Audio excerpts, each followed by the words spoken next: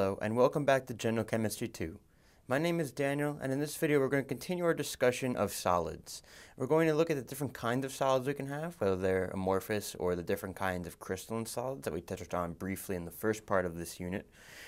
And then we're also going to talk about conduction in these kinds of solid materials. We can have conducting materials, we can have insulating materials, and then we can have something in between, which is kind of like semiconductors.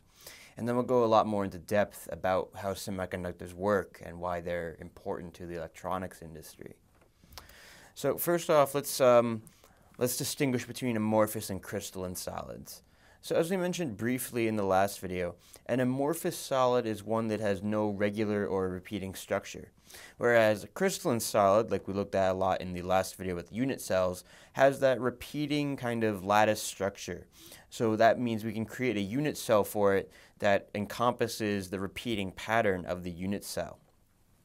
So if you take a look at the two pictures on the bottom of this slide, you see that on the right side we have this amorphous SiO2. You don't see any kind of regular repeating pattern in the structure. We have a 1, 2, 3, 4, 5, 6, 7, 8 silicon ring there.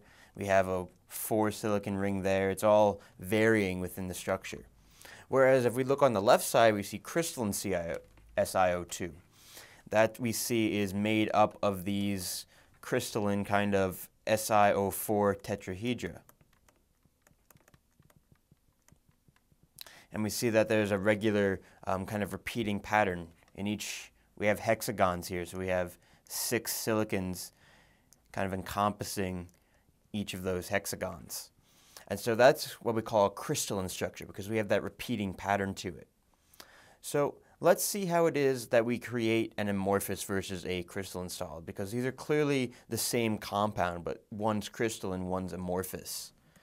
So the way we create an amorphous solid, in this case we're going to call this an amorphous silicate. That's just a silicon kind of oxide compound, just a silicate.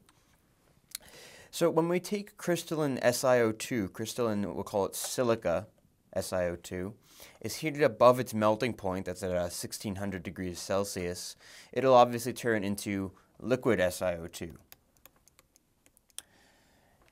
And then we can cool it, if we cool it rapidly below that melting point temperature, there's not really enough time for the atoms to arrange themselves in a crystalline repeating pattern. And so we're left with an amorphous substance, this being called glass, in this case quartz glass. So if we had cooled this more slowly, we would have gotten crystalline SiO2. So if we get slow cooling, we get a crystal. If we do fast cooling, we'll typically get an amorphous solid. And this is typically the case for any kind of solid as well, although they're not all going to form glasses. But in general, the quicker you cool a solid from its or a liquid into a solid, the more likely you'll get an amorphous solid if you do it more quickly. Since we all know what glass is, but we can also add different things into the glass to change its properties. Some of these things we could add are, we could add aluminum into the structure, sodium carbonate is another common additive into glass, and boron we can also add into glass. So that's why you have glass for lots of different applications. You can have glass for windows, glass for cookware, glass for heat resistance or light resistance, all these kinds of things. One other thing that we should note is that this amorphous solid, we can also think of it as a solution that's extremely viscous. What I mean by that is, like, well, first off, viscosity is a measure of how kind of difficult it is to move a solution, how liquid it is. If you look at honey, for example, that's an extremely viscous liquid because it's not as free-flowing as, let's say, water. So if we took that kind of to an extreme, we'd get something like glass, where glass is practically an immovable solution. So that's a technical way that we can look at a amorphous solid, as a just extremely viscous solution. So we're not going to really talk much more about amorphous solids, other than the fact that they form these glass kind of materials, extremely viscous kinds of solutions that are solid, and that we form them by cooling things really quickly. What we've been focusing on, what we're going to continue to focus on, is crystalline solids, because we can categorize them by their repeating structures. So there's 4 kinds of categories in general that we can put any kind of crystalline solid into. So we'll get into those. First off, we have metallic solids. That would just be any kind of elemental metal. So you could have solid, solid iron, solid sodium, solid vanadium, just any kind of metal on the periodic table will form what's called a metallic solid. So what's important to note about the bonds in metals is that they're 2 things, strong and non-directional. So we know that metals are generally very hard, and that means that they have this very strong kind of bonding between atoms. It's difficult to break them, anything like that. But what do we mean by non-directional? By non-directional, we mean the opposite of directional. So if we take a covalent bond, like a carbon-carbon bond up here, we see that the bond is in kind of one direction. It's between the 2 atoms. On the other hand, in a metal, as you can see by the little purple aura representation around all of these metal atoms over here, the bonding in metals is non-directional, so it can go all around each of the metal atoms.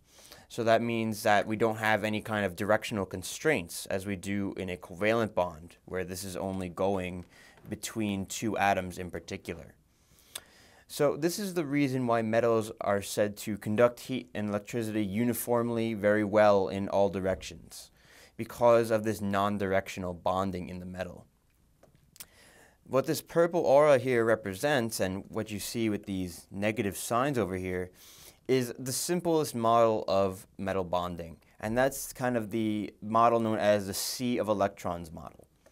If we think about it in very simple terms, we can think of the bonding in a metal as a sea of electrons.